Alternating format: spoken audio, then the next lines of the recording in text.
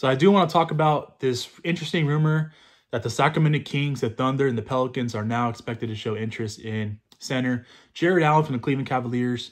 There's been vibes around the Cleveland Cavaliers organization the last few days that Jarrett Allen and Darius Garland may be finding potential new homes, assuming what happens with Donovan Mitchell. Yes, the superstar guard.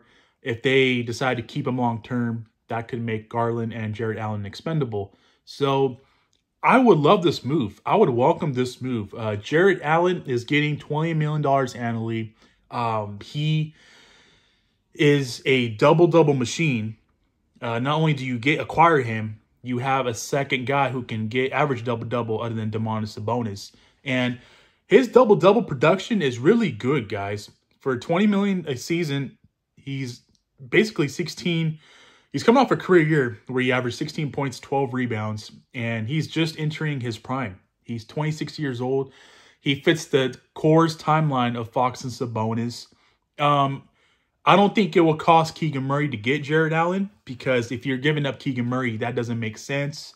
But there's a good chance where it could cost the 13th overall pick in this year's NBA draft. And I'm perfectly fine with that. Realistically speaking, ask yourself, guys, will the Kings can find a Jarrett Allen type of player in the NBA draft at pick 13? Probably not. Probably not. And I think that, assuming that some of the picks that are rumored to be around when the Kings do take, when the Kings are on the clock at 13, I honestly think that Jarrett Allen would be a lot better than what you're going to find in this year's NBA draft. Bearing somebody falls to the Kings at 13 that was projected to be in a top 10, then I could see that player being possibly better and obviously younger. But make no mistake about it, Jarrett Allen just turned 26 years old. He's still freaking young. Knowing that he was in the 2017 NBA draft class alongside with De'Aaron Fox. Fit-wise, I think he's a very good fit. I know you guys might have questions about the fit with Domantas Sabonis and Keegan Murray in the front line. I actually think it could work out. You know, defensively, there will be some mismatches because if you just say you play him alongside Domantas Sabonis, but what this guy does defensively on the defensive end, it's elite.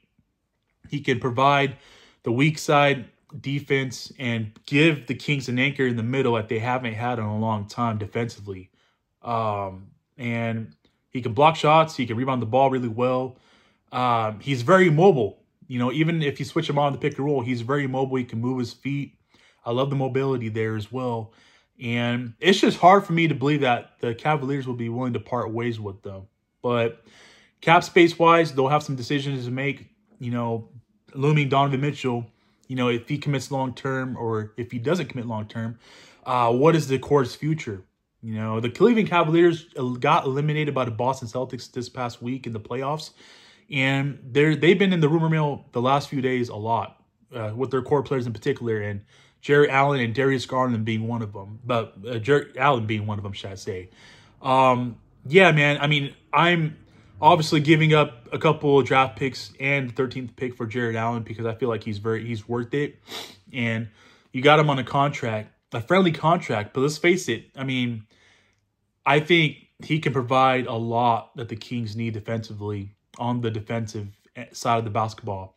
And Domantas Sabonis, moving him back to the 4, which he played in Indiana, I think, if anything, Domantas Sabonis will just have to take more jump shots to spread the floor. And I think Sabonis is very capable of taking more jump shots. I'm not saying that should result in taking more threes, but Domantas Sabonis is very capable of taking more threes as well, guys. So in terms of fit-wise, I wouldn't worry. It makes the Kings a lot better in the paint. And Jarrett Allen has a good offensive game. He's got a good feel for the game, guys. He averaged 16 points a game this season. So, if anything, this is a win-win. I would definitely entertain the thought of picking up and acquiring Jarrett Allen for this year's draft pick and a few future draft picks. You know, a few future second-rounders I would throw in there for Jarrett Allen because I feel like he fits the timeline of the core's players.